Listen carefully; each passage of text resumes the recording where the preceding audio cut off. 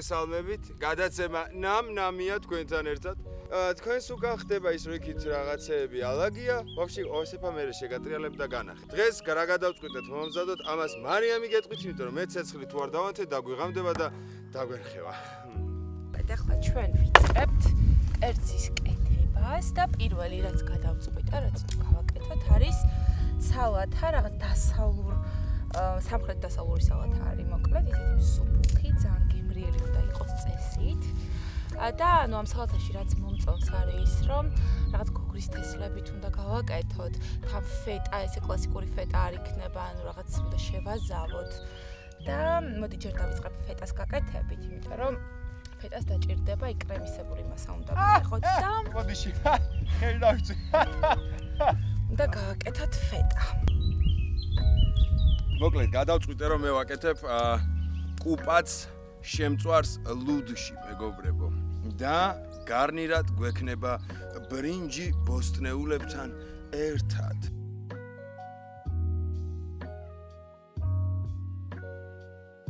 ეხლა მივხვდი რომ ეს ფეხსაცმელი ძალიან მიყვარს, მაგრამ ვაფშე არაფერ შუაში არ არის აქაურობისთვის. არ მეყოწალა მის გასატეხად. ჩითერობა? ეს ამოიჭრება აუცილებლად. ესე კი ეს ფეტა. ჩავცილოთ. ხევარი. და დავუმატოთ ძმარი. ანუ ვაშლის ძმარს ვიყენებ მე და თითქმის ყველაფერში, იმიტომ რომ ჯერ უფრო ისეთი არის ჯანსაღი არის. იძახიან კიდე წონის კორექციას წყობს ხელსო. საკმარისი იქნება. ძმარი. შავი პიმპილი.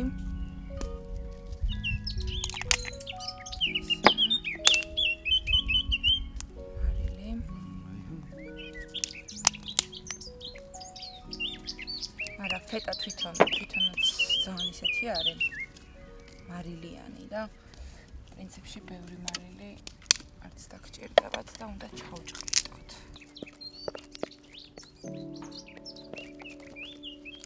ფეტას ვუმატებთ ძმარს, ვუმატებთ შავ წიწაკას, პიმპილს და მინდა კიდე რომ დავუმატო ფორთოხლის წვენი, რომ რაღაც ეს ციტრუსის მისცეს.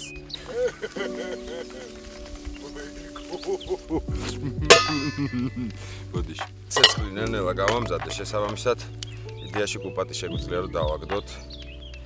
ძალიან გემრიელი ზახოდია, რა ცოტა ზეთში უნდა მოთუშო. და მე ასხავ ლუდს და ამ ლუდს შეიწოვს და ხალხო ხდება პიროვნება. ანუ ხო არის პირი ცალკე და ვნება ცალკე, ხო და ეგ ორი რაღაც როცა ერთიანდება, ხდება პიროვნება. ამ ნაგავს აუცილებლად მეგობრებო არ გეგონოთ რომ რამეს დავტოვებთ. იმაზე სუფთა იქნება ეს ადგილი, ვიდრე ჩვენ მოსვლამდე იყო. კუპატი არის სტანდარტული, დამუშავებული არის წიწაკაში. თქვენ ხარ ჩემი ბატონი. რო გითხრათ რომ რამე ზე სუპერია თქო არა, ზე სუპერად მე ვაქცევ, მაგრამ იდეაში დამუშავებულია იმაში წიწაკაში. ფეტა არ არის ძალიან ცხიმიანი, ან ყველებში რაღაც ალბათ მე-10 ადგილზე არის ცხიმიანობით, ხო და ამიტომ ცოტა ზეითუნისეთი დავუმატოთ. და ფორთოხლის წვენს ვუმატებ, ანუ კანებიანად არ ვაგდებ, იმიტომ რომ კრემისებური მასა უნდა იყოს. და ანუ აი ეს ქერქები და რაღაცეები, ნუ ყოველ შემთხვევაში ვეცადოთ რომ არ გავაყოლოთ. და აი ესე წვენი რომ ავუკეთოთ მარტო. აი ესა. და ეს სალათა კიდე, ანუ ეს იქნება რაღაც სალათის გარნირივით რა, ანუ რაღაც ყველი, ანუ კრემისებური მასა რომ იყოს თვითონ სალათმა. სალათი იქნება რაღაც ისეთი ცოტა პიკანტური გემუხებით. გოგრის თესლით გავაკეთებ.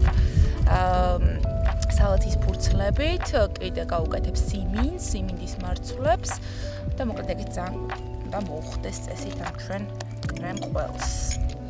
რა არ ვიცი, შენი კიდე ვერ არის რა ჯერდა. გოგრის ძმიშვილი. უნდა მოხალო, კაი. აგერ არის.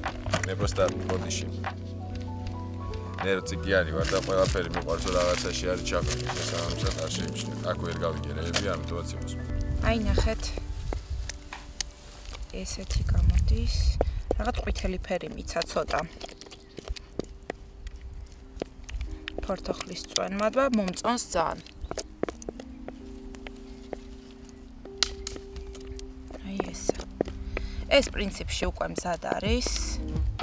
თუ სახლში გააკეთებთ ამას, ცოტა ხანი მაცივარში რო გააჩეროთ, ძალიან კაი იქნება. მაგრამ ჩვენ აქ მაცივარი არ გვაქვს. შესაბამისად, უბრალოდ აი ესე ჭრილში გადავდებ, რა ცოტა ხანი დაისვენოს. ხო, ეხლა მე ცეცხლი დამჭირდება. გიორგი, შენ ცეცხლზე დადგი უკვე? არა ჯერ. დაიყო ხარი. არ მეც დამჭირდება ეხლა ცეცხლი, რომ ეს გოგრის თესლები მოვხავა. გოგრის თესლი ხალება. კარგად უნდა შავბრაწოთ. კუპატიც უკვე ჩავაგდე. ნელ-ნელა დაიწყოს თუშ-თუში. დაიწყო ნელ-ნელა თუშ-თუში. თავარი აი რომ ძალიან არ შევწვათ რა, იმიტომ რომ მოიბრაწოს. და მერე ლუდი უნდა დაესხას რა.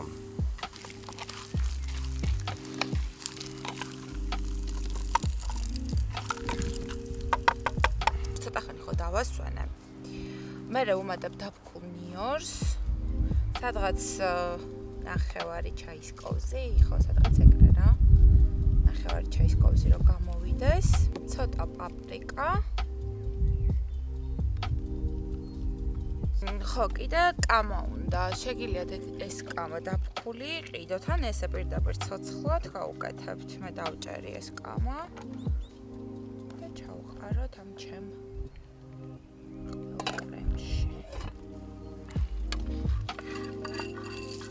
ურა კაი სუნია. ამასობაში მე ბრინჯიც მოვწკიპე მეგობრებო გარნირად და მე ბოსტნეული უნდა დაიჭრას და ბოსტნეული მოითუშოს. ლიმონს ვუშვები კიდევ ამ კრემყველს. ფეთას კრემყველს. ნუ ნახევარი ლიმონი საკმარისი იქნება. მომზადებ კერძებს, ლამაზი კერძები, ლამაზი კერძები, მომზადებ კერძებს, კერძებს. დავჭრათ ხახვი.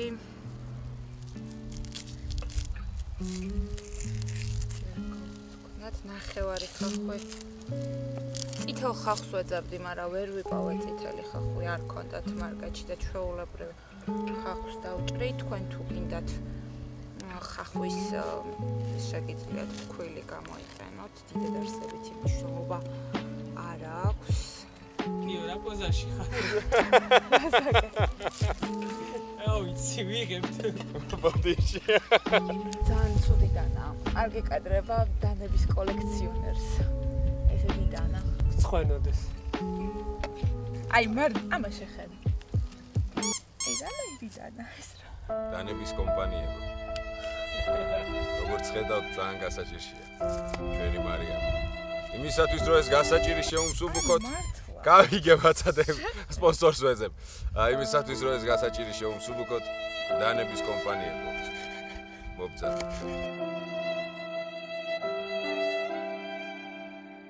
ანუ წვრილად ძალიან მეეჭვება ამდანით რომ გამომივიდეს და შენ შეძლებ მარიამ თუ მოინდომა ყველაფერს შეძლებ. ამითი რომ გიხარ ჩემი და დანების ურთიერთობა ხო იცი ზოგადად და წირა მომისთვის. რატო რა გონია რომ რა მოვა? მე რა მომივა თორე მივიჭრე ხელს.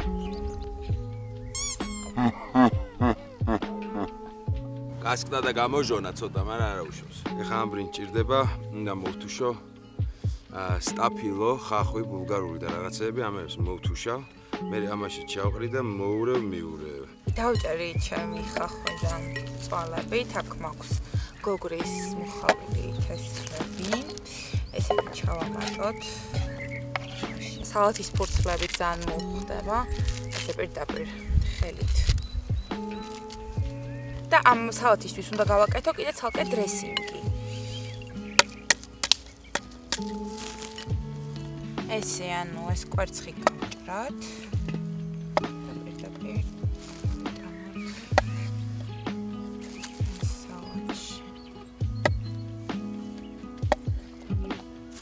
და ავოკადო.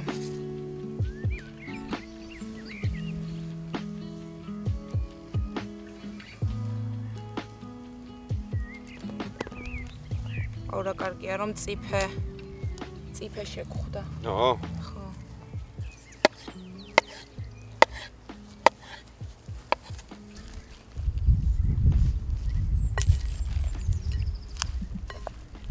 გოგრის თესლი მოვხალეთ. ისე რომ კარგად ყავისფერი გახდეს, შემდეგ სალათის ფურცლები, მოხარშული 3 ცალი კვერცხი, სიმინდის მარცვლები, ზეითუნის ზეთი, მე თხილი დავამატე კიდევ, იმიტომ თხილი და ყვალი ძალიან უხდება ერთმანეთთან, ფეტა ყვალი არის და მე უკვე თავზე მოვასხავთ აი ესეთ რაც გავაკეთეთ წეღან ფეტას კრემპლს. მარიამა მოვასწრო ყველას, ანუ პირველი გამზადდა სალათი. და მოდი გავსინჯოთ. მე გავსინჯო უკვე და სუპერ გემრიელია, მართლა ძალიან. ჯერ მოიწინე. ნე. ბიზნესია. ხო ძალიან კაია. მართლა ბიზნესია. ძალიან გემრიელია. ანუ ეს გოგრის თესლი და თხილი. ვა, გადაო, ძალიან გემრიელია. ვა, გადაო. თან ძალიან მარტივი არის. მარტივი არის ძალიან და მართლა ძალიან გემრიელია. ვისამეპარებ. მოგიყვებით მე რა? ხო, ხო. დამინდა ეგზონ თქვენ შეგიძლიათ გააკეთოთ სახლებში ან გარეთან ბაშქრობაზიან. ვაა, ძალიან და თხილი უხდება. აუ. სხვადასხვა მანდ ერთი პროდუქტი არის, რომელიც შენ ძალიან არ გიყვარს. ავოკადო ვიცი, მაგრამ ამის გემრიელია. აი, მართლა ძალიან გემრიელია. აუ, მობრატული ძალიან გემრიელია. მარია, მალადეცი. ოქროს ხარები მაქვს. მართლა ძალიან გემრიელია. ჩვენი მეგობარი კომპანია ნატახტარი. ეხა ეს ყველაფერი ლუდში უნდა ჩაიხარშოს. აი ეს. ლუდი უნდა შეიწოვოს კარგად. შესაბამისად, აი ესე ლუდი მივასხით. ეხა ეს ავიღოთ, ესე ჩავაფაროთ და კიდე ერთი დაახლოებით 10 წუთი უნდა ამ ყველაფერს რომ ჩაითუშთუშოს და აურა იქნება. ვაიმე, თქვენ გონიათ მარიამის კერძია დერსკი, თქვენ აზია რა ხართ, ჩემი კერძი რა არის.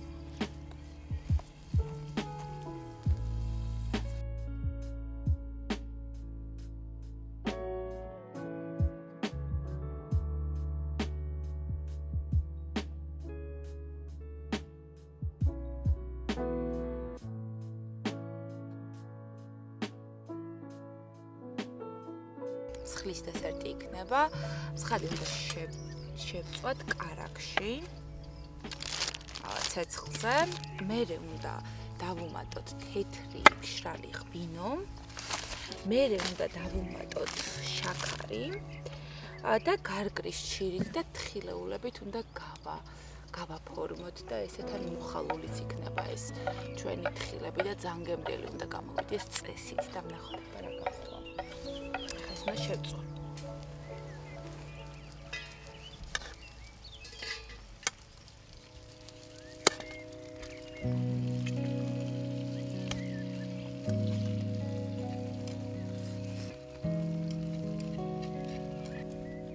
უკვე ტაფაზე როცა ტაფა შენ წამოდი. რანაირად წაბარჩვენ. იმ პატარა ტაფაზე რანაირად მოგაკეთებ. მადიძე ქნა.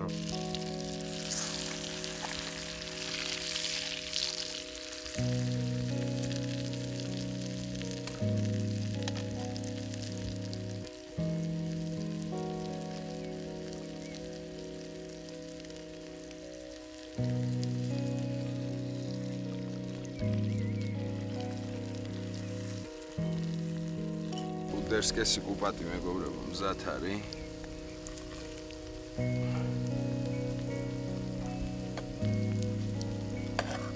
ისე ვქნათ. აბა ხა.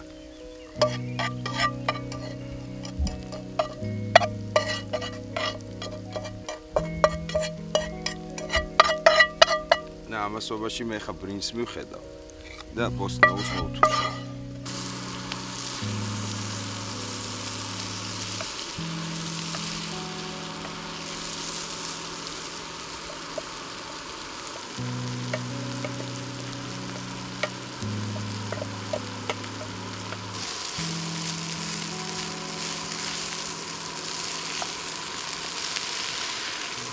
გავედით ბოლოსკენ და ვაკეთებთ დესერტს.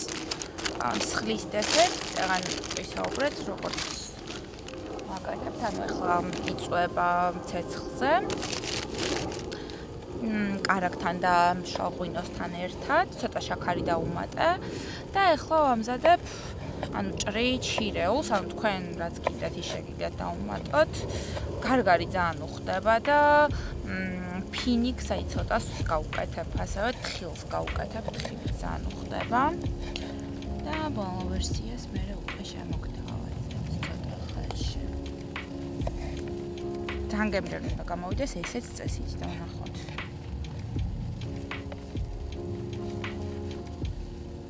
მარილი ეს თქვენ ხარ ჩემი ბატონი. მოვაყაროთ წითელი ბულგარული ჩათვახობები. პაპრიკა, მადლობა მარია.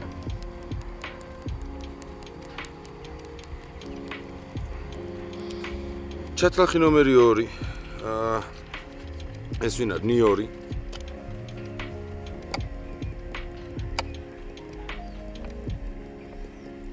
ურასუნი აქ იცით? ვაიმე. და შავი პილპილი.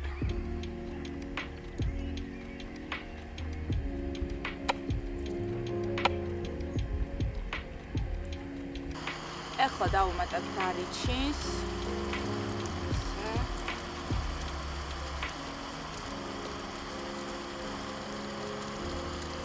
აქ მაქვს ესეთი გარგრის ჩილი, ფინიკი და თხილი.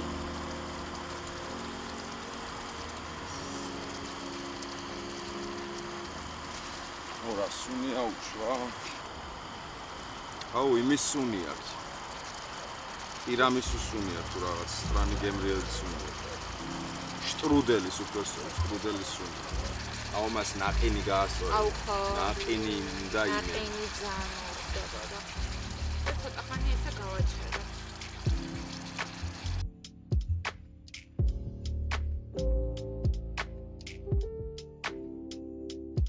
ყველაფერი მზადაა, მზის ჩასვლამდე მოვასწარით. მაიტა გაგასინჯო. მოდი ჩესნათ მითხარი. ნუ შეჭამ თლიანად, ვიგეონა თლიან ჭამ. ჩესნათ მითხარი, ოღონდ მოგეწონება თუ არ მოგეწონება რა. ის მოდი არა, ხო ხდები ახლა რაღაცა.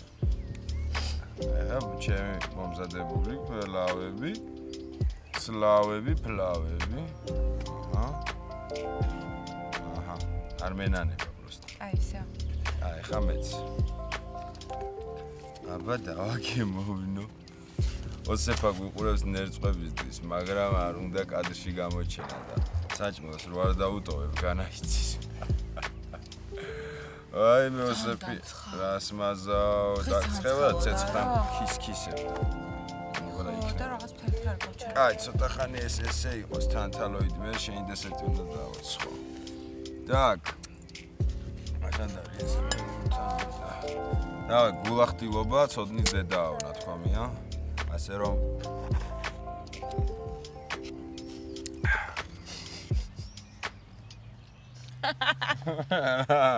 სუდია რა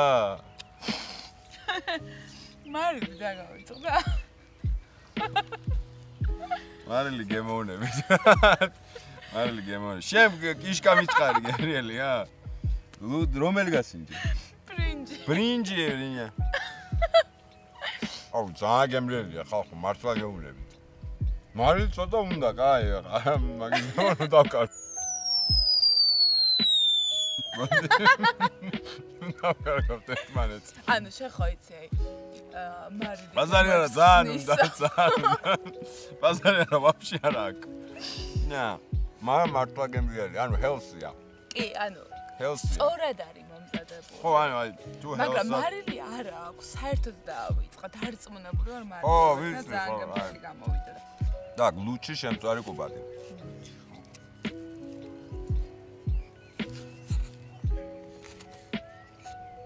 აუ, იმენა. აუ. კუბატი მართლა ძალიან კაია. კუბატი არის ოსებ ნერწ. როგორ გადაყლაპა? ხო, ყლაპე და იყავი ნერწ, ყლაპე და იყავა. კუბატი ძალიან კაია. მოკლედ საოცრებაა მართლა. ახლა მოდი მარიამის დესერტი მივაყოლოთ. ხო ხდებიო კადრს მიღმა ამ ყველაფერს მერე. დებილი ვარ, მენა დებილი ვარ. ალბათ მარიამის ხალით გავსინჯოთ.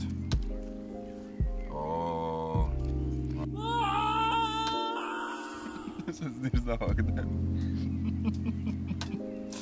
არბილად იჭრება, ხო? ძალიან. აი ეგ მინდოდა. ფაფუკესია მარტო. ოღონდ მარტო ეგ კი რაღაცების ამ რაღაცებსაც ვიზავ ეს. ხო. კარჩი აბა ვნახოთ მსხალუკა.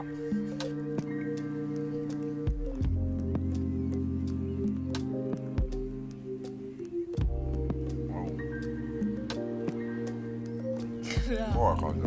მართლა? ეს ჩემია მარტო. აუ ნახინ. გამესინჯეთ ხო რა პირველად გავაკეთე ესეთი რაღაცა. ხო, მართლა არ ნახულად გემრიელი. ახაც ნიჭი მაქვს აშკარად და კარგავ.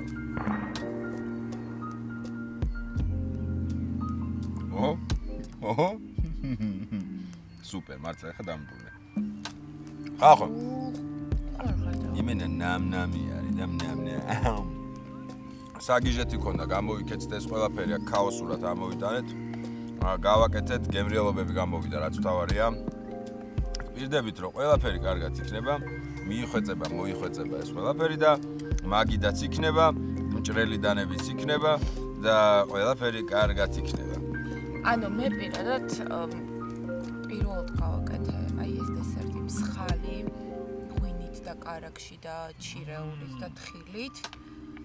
ცოტა მეშინოდა რომ მეთქი მაინც ხილით მარტო დესერტის გაკეთება ცოტა ისეთი არის რა ანუ იქ ფქვილი რო არ არის კვერცხი რო არ არის და რაღაცები შოკოლადიც არ არის ანუ ცოტა არ მიჯერა იმდენად გემრიელი გამოვიდა ყველა გიჭოდა ცალო ანუ ბაგავიჯა და მეც მინდა ერთი უკრა რომ გამიმინდა ბრინჯს მიაწექით ბრინჯს მადლობა ჩვენთან ერთად იყავით გაკოცეთ